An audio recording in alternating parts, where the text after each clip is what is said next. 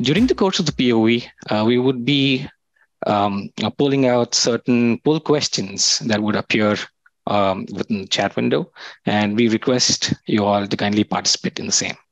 Our POV today is focused on building bridges, strengthening the MNC university collaborations, right? In an increasingly connected and rapidly evolving world, a collaboration between MNCs and universities has become imperative. These partnerships hold immense potential to drive innovation, enhance research capabilities, and create a meaningful impact on the larger society. We at Zinnov are not new to building these bridges between MNC and universities.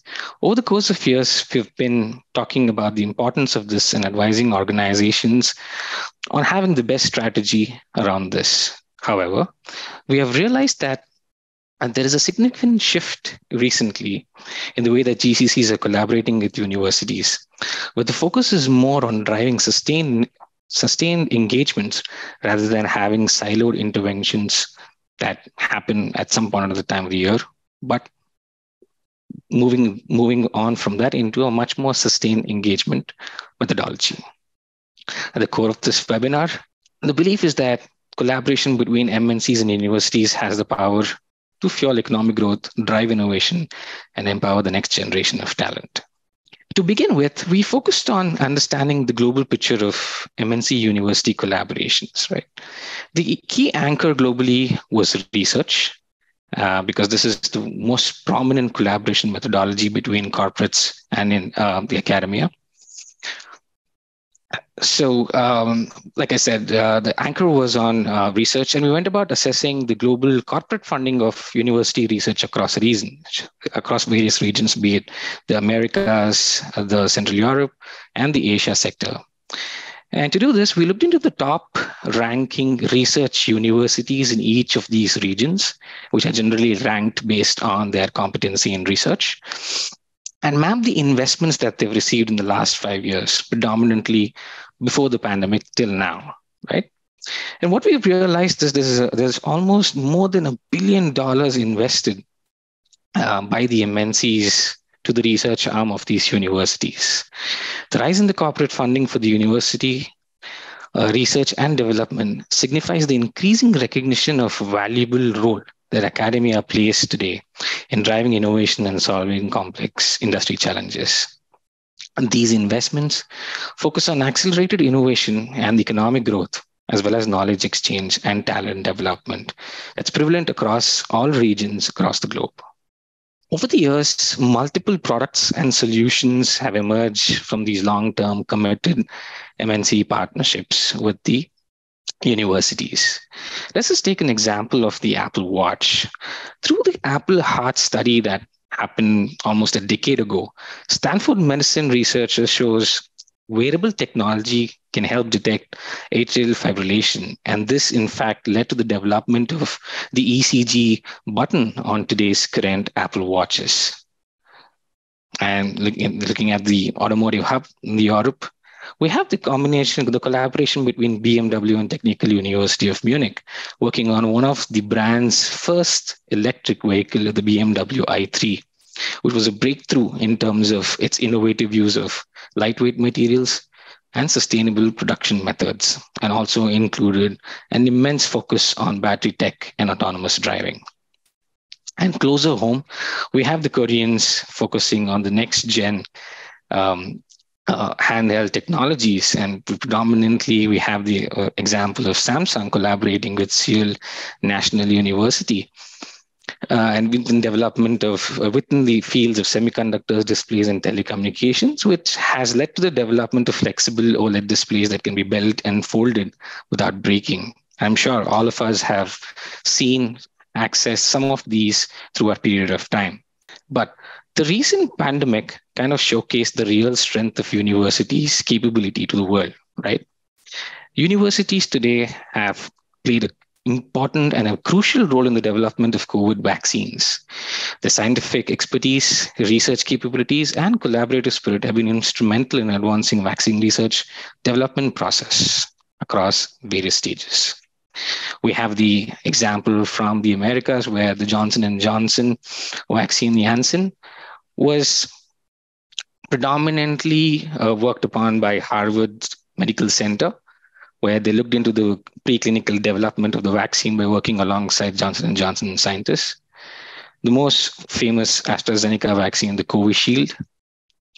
The Oxford group was primarily responsible for the developing of the entire vaccine technology, where AstraZeneca was just focused on manufacturing and distribution and clinical trials.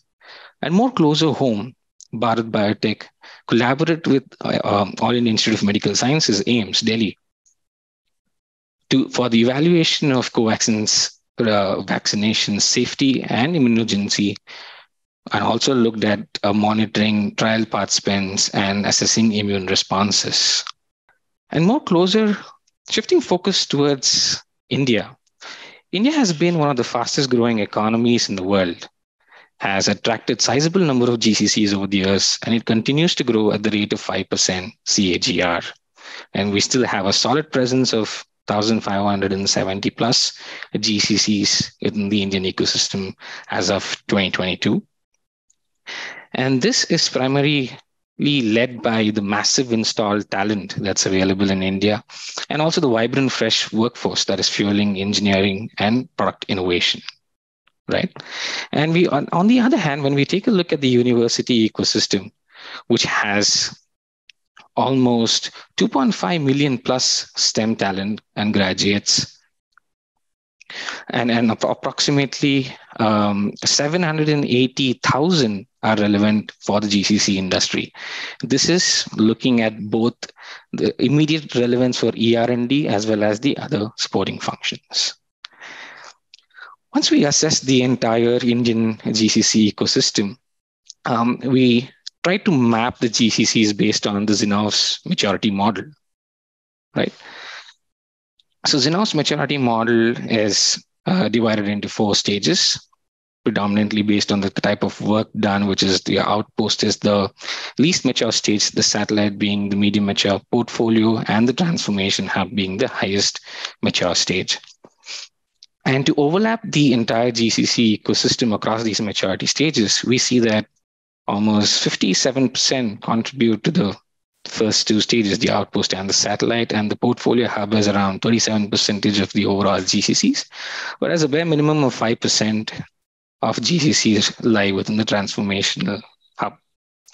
Overlapping this on the overview of where are the presence of ecosystem engagements, we see that the current assessment of the GCCs are focusing on high partnerships with the universities, irrespective of where they lie within the maturity model, compared to the startup or the government institutions and within the developer ecosystem. Amongst all 4, the universities are the ones that predominantly stand out as an easier ecosystem engagement partner, right? And these partnership models are typically anchored on 5 key focus areas, which is the sponsored infrastructure, training and curriculum, consulting, open research, and outcome-based partnerships. Right. So we went a step further and kind of unbundled the programs executed under those 5 anchors based on maturity of these individual programs. So we kind of put together, let's say the way to read this particular slide would be to look at, Outpost predominantly focuses on, and a GCC in the Outpost category predominantly focuses on talent acquisition, whereas the one in the satellite focuses on talent acquisition plus the rest of training and mentorship, sponsored events, knowledge sessions. So the way we see these programs are also, they are arranged in the form of the increasing maturity to the right, as well as the way the GCCs are assessed. Over the years, GCCs have traditionally focused on driving university collaboration programs based on short-term goals and hence unable to achieve a higher value.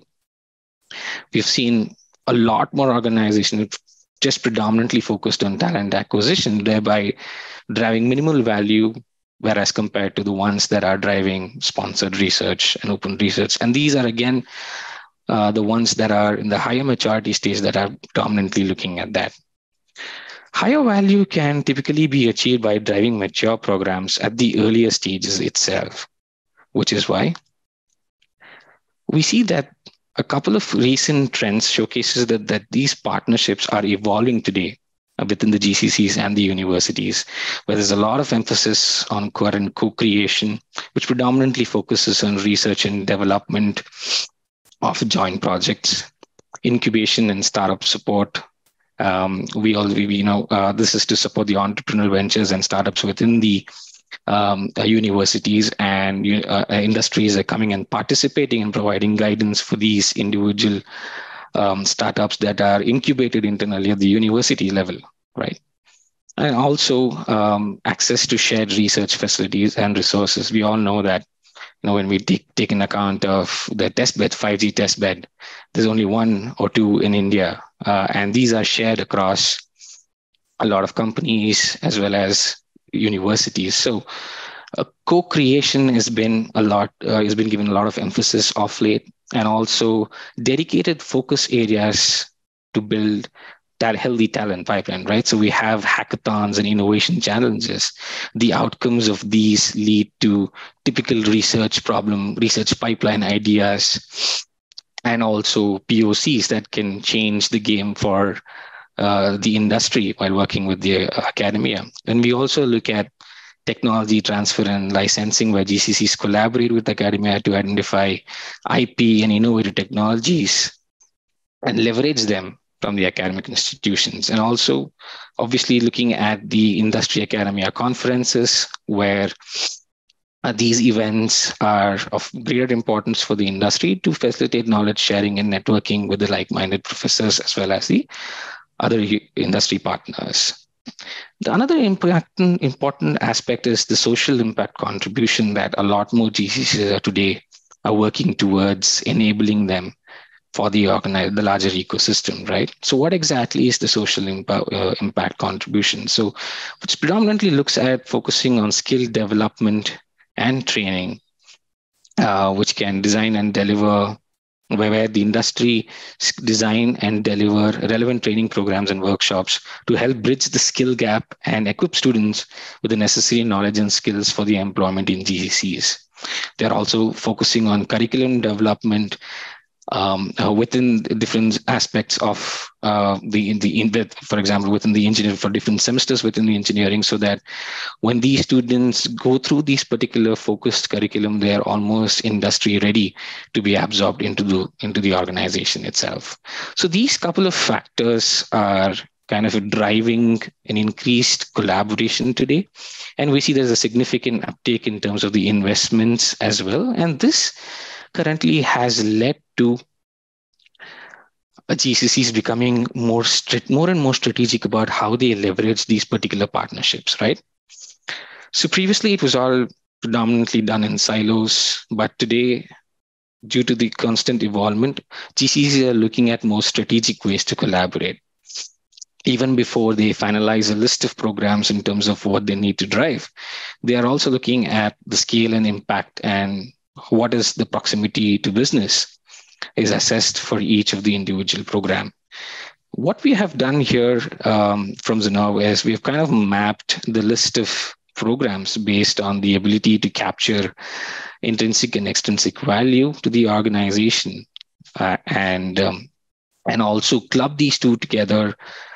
Let's say, for example, the sponsored research, the open research, and the academic accelerators, those three are clubbed together just to indicate that these are some of the high impact programs, and which could be a part of your core competency as well as the adjacent competency. So group programs based on the key anchors that can drive research, that can drive probably, we have the talent acquisition and branding aspect as one, and training and curriculum as one, and consulting and creating a research idea pipeline on driving innovation, and university hackathons as a pipeline for your larger research engagements. Then we kind of moved on to understand what are the typical elements of success in driving academic programs. The first and the foremost is obviously the leadership buy-in, whether it's local and global. It is of high importance that organizations focus on having the significant buying. Today, we have examples of companies driving and setting up programs in India and almost taking it globally. So it's important to have a vision and also leadership buy-in, because some of these programs generally take a long time to have a return on investment. So as well as in terms of the value creation, academic collaborations are not really structured in a way that you see return immediately. So an essential buy-in at the highest level and a constant exposure to drive this change is very important across all of these programs, right? The second aspect is the presence of dedicated university relations team. I'll come back to the deep dives. And the third is the measuring the right outcomes. And four, again, stage gating your entire decision making and funding to development. So these essentially are your elements of success. Focusing on the having the right university relations structure, we see that the most common and the basic structure in many organizations is the one that's on the left side of your screen, where there are a couple of SPOCs within the BUs reaching out to the university for research activities. And these folks also are in constant touch with the talent acquisition for any recruiting requirements. And these SPOCs also drive branding and communication individually, depending upon the context that's required. However, we've seen the majority of the companies, the mature companies, adopt a more university relations lead model, right? Where this individual will have complete responsibility to talk to the universities externally, as well as run the entire internal communication and the requirements internally. So this would be a central individual with one or two persons assisting in this, so where you have the entire requirement of the entire aspect of the HR and the TA and the branding having driving out responsibilities from one end, as well as managing expectations from the individual BUs, where folks are identified as alumni icons, and they drive the individual discussions along with the university relations lead with the institutions. And what we see here are the typical KRAs of the university relations team is to identifying the typical needs of the organization requirements, managing the database and assets, typically track your scorecards based on the programs that you conduct and run, and also have a view on the ROI analysis of the existing programs, build business cases, and oversee all communications and the change management initiatives. The other most important aspect is also to monitor your key business outcomes for long-term success. Right? We look at the tactical outcomes across looking at your talent acquisition metrics, number of people recruited, joining ratio, attrition within the 6 months to 1 year of joining. And a list of these matrices are typically identified when you run a set of talent acquisition programs. When you run, similarly, when on the other side of the spectrum, when you run the research aspect within the collaborations, you also look at mapping them to the number of active projects, number of IPs generated, project completion, budget variance, etc., number of patents filed, number of research. So typically, the tracking of certain tactical matrices is extremely important for collaborative success. And also, of course, an essential part of it would be for looking at these strategic metrics, such as, what are the cost savings enabled, reduction to time and hire, POCs developed, IP generated, and so on and so forth. In a nutshell, a tracking of matrices gives a phenomenal view in terms of elements that are required for successful collaborations. We at Zinnov have put together a proprietary framework that looks at a stage-gated process where we kind of look at the entire university collaboration program in two phases. The first phase, typically the ideate and design, where we kind of understand the organization's priorities, future goals, plans, and map the expectations. So typically align the entire expectation and conduct an immersion workshop to assess the current state across the individual programs, be it your talent acquisition program or your branding and engagement program or your research program within that individual sub-programs. And we also bring in a view of benchmarking towards some of the industry best to get an outside-in perspective and come up with a blueprint that's relevant for your organization, right? So there's a completed stage gate process that Zinnov looks at, helping organizations to put together their collaboration model with the academia. We also have a phase two, which is predominantly focusing on the implementation of these recommendations. That pretty much comes out from your blueprint design. And I would like to conclude.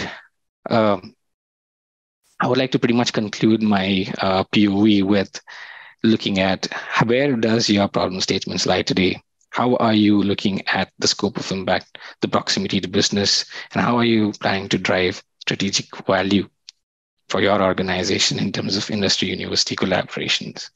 Thank you.